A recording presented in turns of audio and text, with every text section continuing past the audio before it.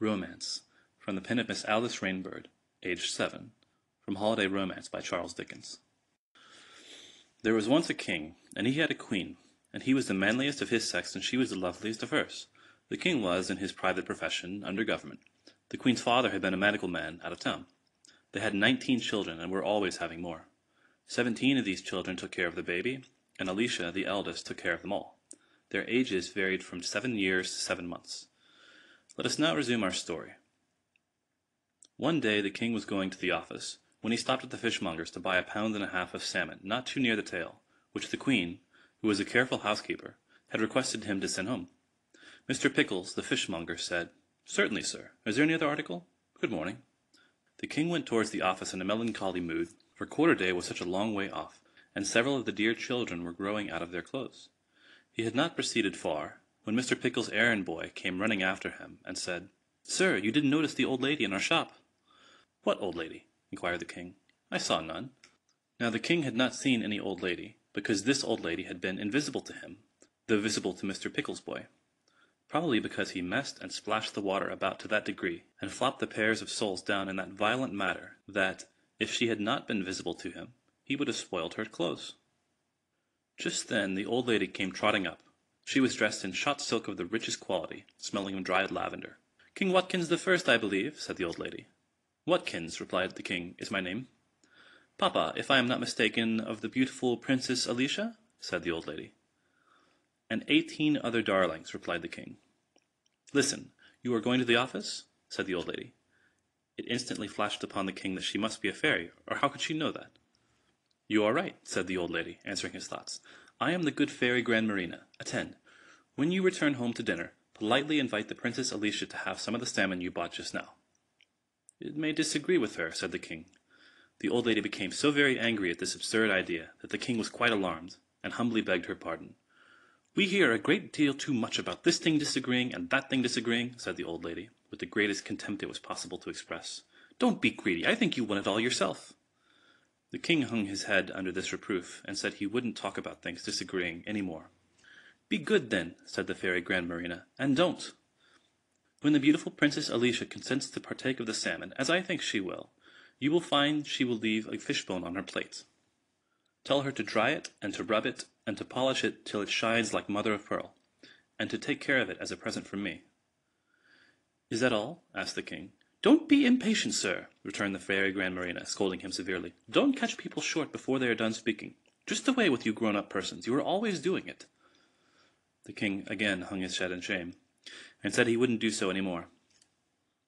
"Be good, then," said the fairy Grandmarina, "and don't.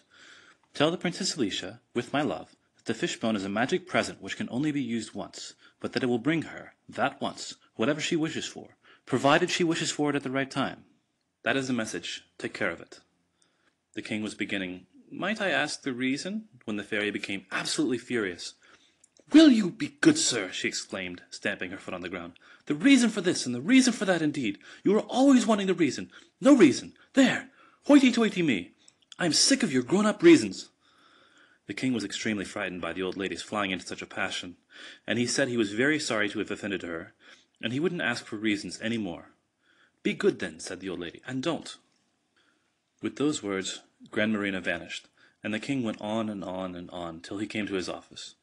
There he wrote and wrote and wrote, till it was time to go home again. Then he politely invited the Princess Alicia, as the fairy had directed him, to partake of the salmon.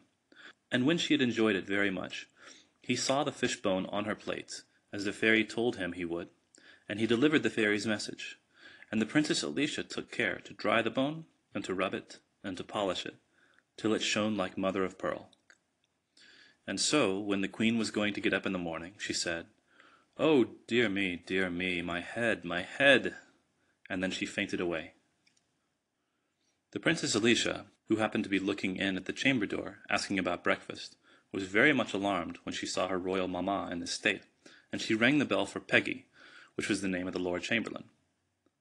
But remembering where the smelling bottle was, she climbed on a chair and got it, and after that she climbed on another chair by the bedside, and held the smelling bottle to the queen's nose, and after that she jumped down and got some water, and after that she jumped up again and wetted the queen's forehead, and, in short, when the Lord Chamberlain came in, that dear old woman said to the little princess, What a trot you are! I couldn't have done it better myself." But that was not the worst of the good queen's illness.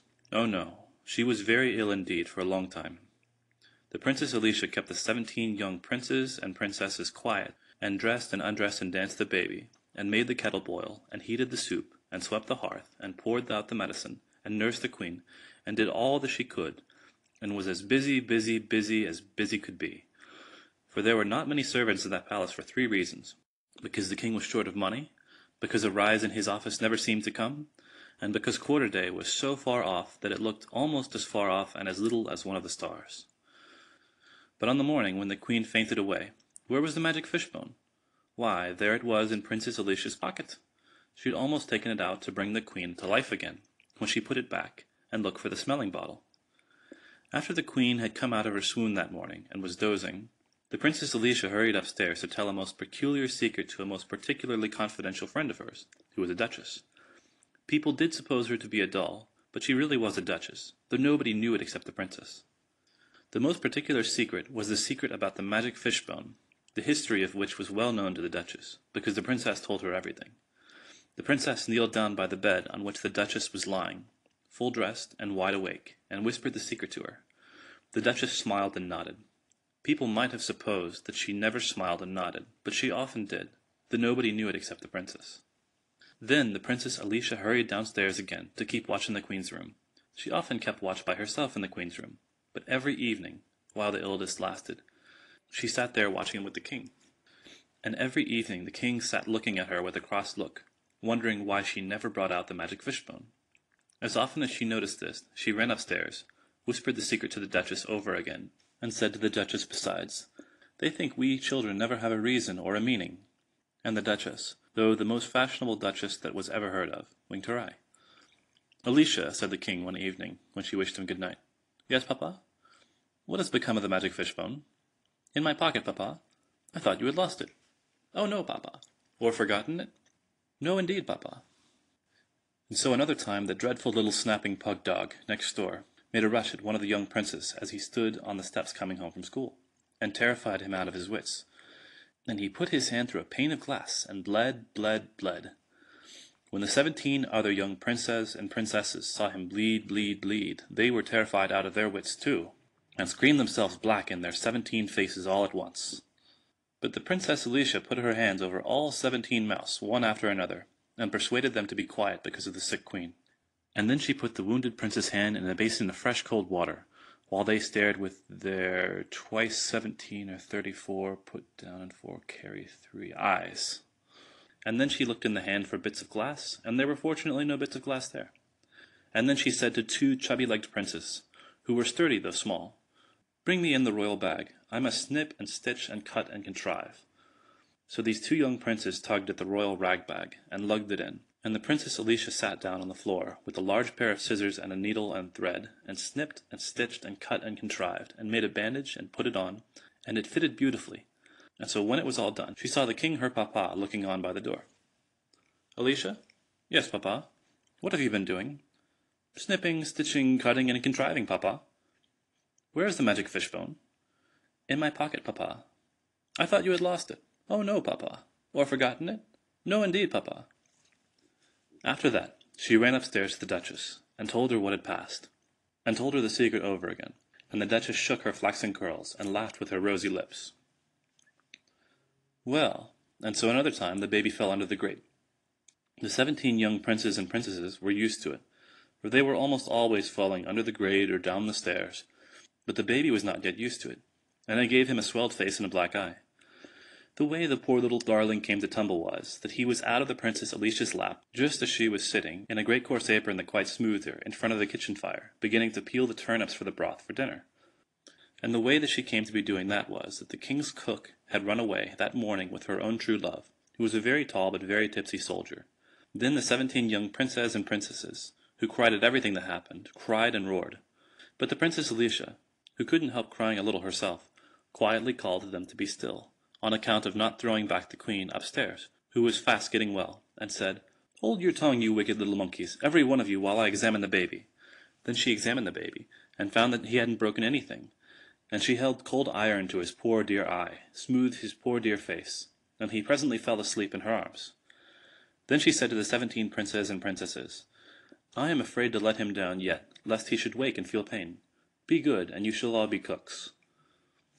They jumped for joy when they heard that, and began making themselves cook caps out of old newspapers. So to one she gave the salt box, and to one she gave the barley, and to one she gave the herbs, and to one she gave the turnips, and to one she gave the carrots, and to one she gave the onions, and to one she gave the spice box, till they were all cooks, and all running about work, she sitting in the middle, smothering the great coarse apron, nursing baby.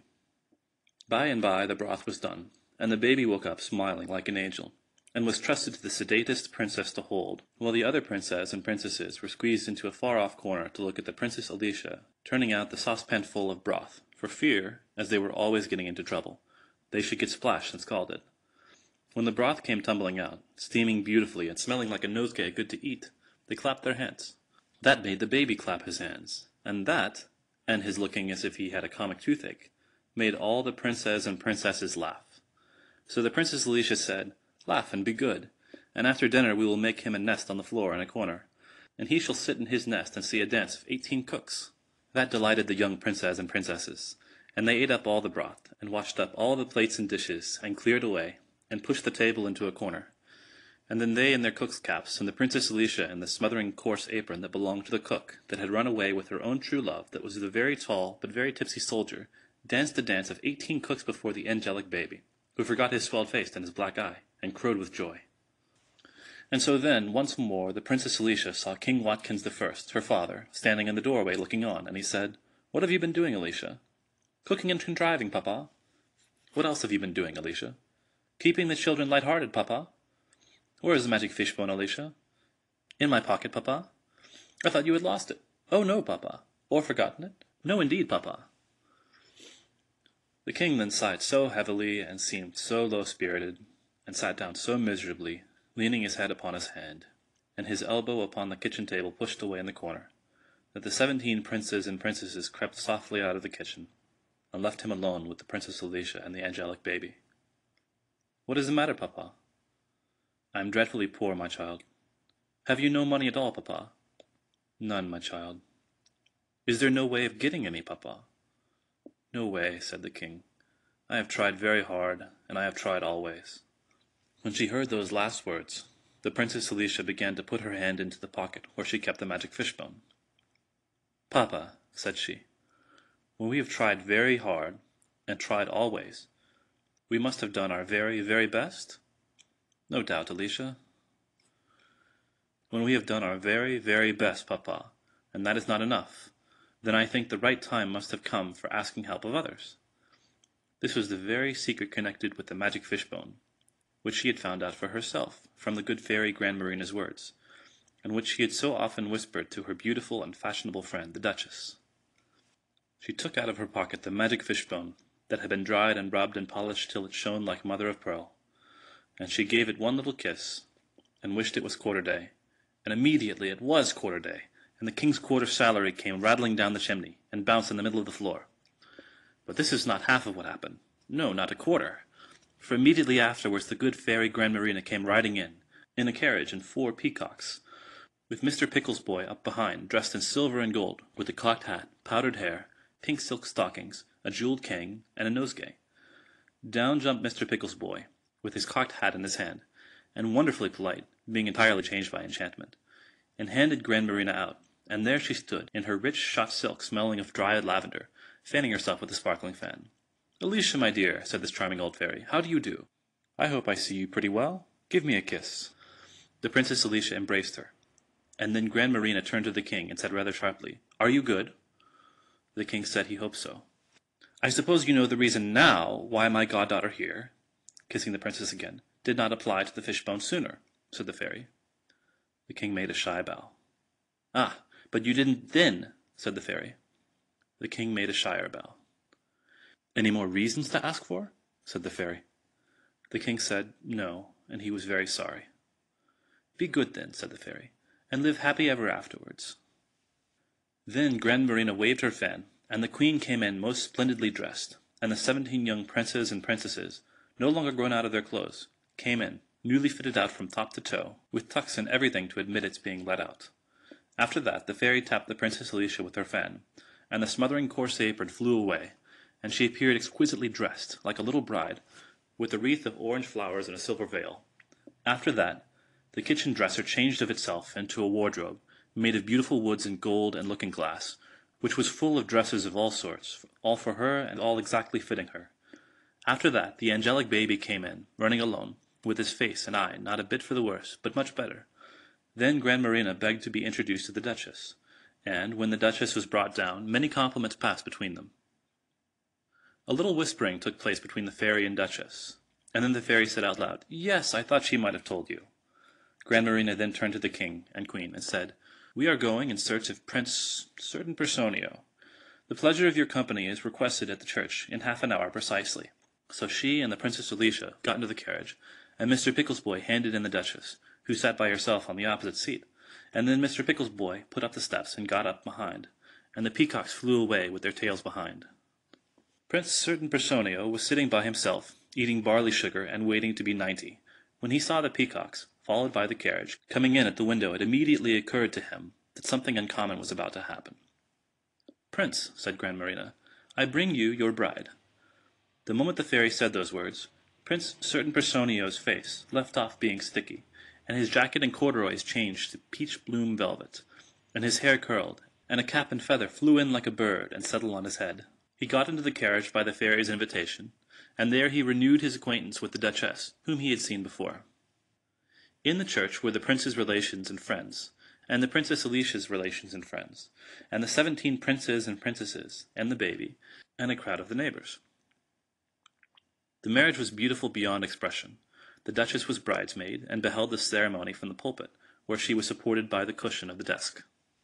Grandmarina gave a magnificent wedding feast afterwards, in which there was everything and more to eat, and everything and more to drink. The wedding cake was delicately ornamented with white satin ribbons, frosted silver, and white lilies, and was 42 yards round. When Grandmarina had drunk her love to the young couple, and Prince certain Personio had made a speech, and everybody had cried, "Hip, hip, hip, hooray!" Grandmarina announced to the King and Queen that in future there would be 8 quarter days in every year, except in leap year when there would be 10. She then turned to certain Personio and Alicia and said, "My dears, you will have 35 children, and they will all be good and beautiful. 17 of your children will be boys, and 18 will be girls. The hair of the whole of your children will curl naturally. They will never have the measles, and will have recovered from the whooping cough before being born." On hearing such good news, everybody cried out, "Hip, hip, hip, hooray!" again. "It only remains," said the Grandmarina in conclusion, "to make an end of the fishbone." So she took it from the hand of Princess Alicia, and it instantly flew down to the throat of a dreadful little snapping pug dog next door, and choked him, and he expired in convulsions. End of Romance from the pen of Miss Alice Rainbird, age 7.